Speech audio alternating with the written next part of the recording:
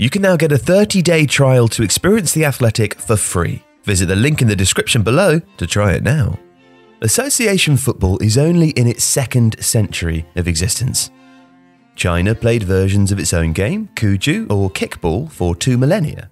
But the ball game of Mesoamerica, today's Mexico and northern Central America, dates back even further and lasted for more than 3,000 years. And like our own times, the game was so much more than a game. And what a ball they played with. I don't understand how when the balls hit the ground, they are sent into the air with such incredible bounce, said Pedro Martí de Algeria, a Spanish courtier who saw the first ball brought back to Europe by the conquistador Christopher Columbus. Well, because all the stuff and bladder-filled balls didn't bounce. But in Mesoamerica, some 4,000 years ago, people worked out how to harvest latex from indigenous rubber trees, and amazingly, to mix it with the roots of the morning glory. And hey presto, this solidified the latex to produce an elastic bouncing ball, and who wouldn't want to play with that? The earliest archaeological evidence of the game are the small ball courts found in Chiapas, on Mexico's southern Pacific coast, and in the highlands of Oaxaca, built between 1650 and 1400 BCE. The game took its first settled, rule-bound and ceremonial forms under the Olmecs, who settled in Mexico's Gulf Coast around Veracruz between 1500 and 1200 BCE. Here, in the Olmec sprawling cities, hundreds of ball courts were created amongst religious and municipal buildings. Either rectangular or eye-shaped, they were lined with high sloping walls, some whitewashed, some painted with complex murals. Stepped stone seating of some kind surrounded most courts, and the largest made space for a big crowd. Now, rubber balls are perishable, and few have survived from any era, but carvings and drawings suggest that they could be as small as a handball and as large as a small basketball. Kicking and heading a ball of that size would have been dangerous, and the many clay figurines and stone-carved reliefs of players that have been found show the use of protective armor, helmets and gloves used for defense, but also to strike the ball with hands, hips, shoulders and thighs.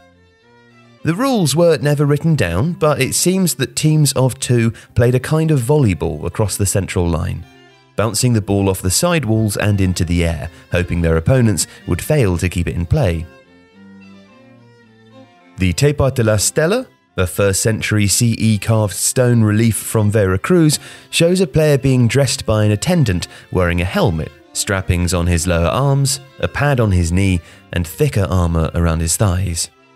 These would have been made of a mixture of wood and hides and organic padding, and have long since rotted, but the game's symbolic weight was so great that we have a treasure trove of ceremonial versions of the items, but made from stone.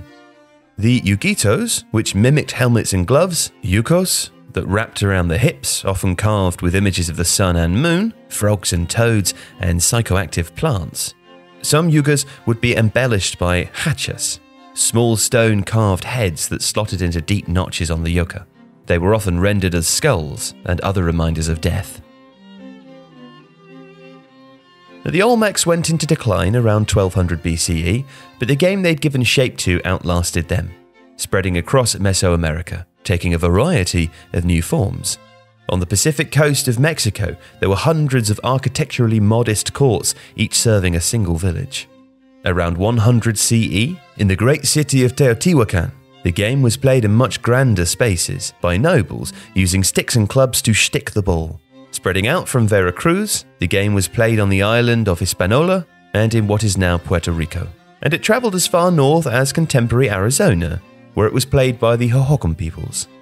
But everywhere it was more than a game, often accompanied by religious ceremonies, public festivities and theatrical performances. The game was a pastime and ritual.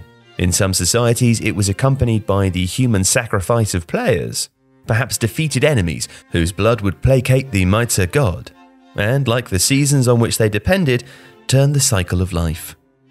In the El Tajín ball court reliefs of Veracruz, we see a defeated player, still in his body armor, about to have his chest opened and his heart extracted by an opponent.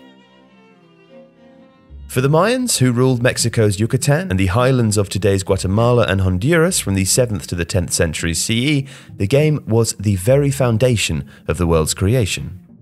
In the Popol Vuh, the Mayans' most important codex, we find the story of two Mayan ball-playing noble brothers, Hun Hunahpu and Vucub Hunahpu, who were enticed by the Dark Lords of Xibalba, the underworld, to descend to their realm and play the game. The Dark Lords won, killed the brothers, and buried their corpses beneath the demonic ball court, except for Hun Hunahpu's head, which was hung from a calabash tree. When the underworld goddess Skik passed, the head spat on her and she was impregnated and then expelled from the underworld and sent back to Earth. There she bore the hero twins, Hunahpu and Xbalanque.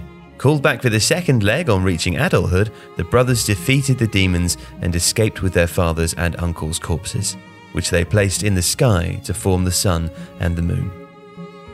Half a millennium later, the Aztecs, now the dominant society in the region, played the game for its patron deity, Xolotl, the morning star, but also for the purpose of gambling and pleasure. The Spanish conquistadors, when they arrived, were appalled and amazed by the ball and the game. Appalled won out and the game was repressed. Hundreds of ball courts were destroyed. Democratically annihilated by European disease and enslavement, indigenous Mexicans lost contact with the game that had made them for 3,000 years. If you like this video, please consider subscribing to the channel.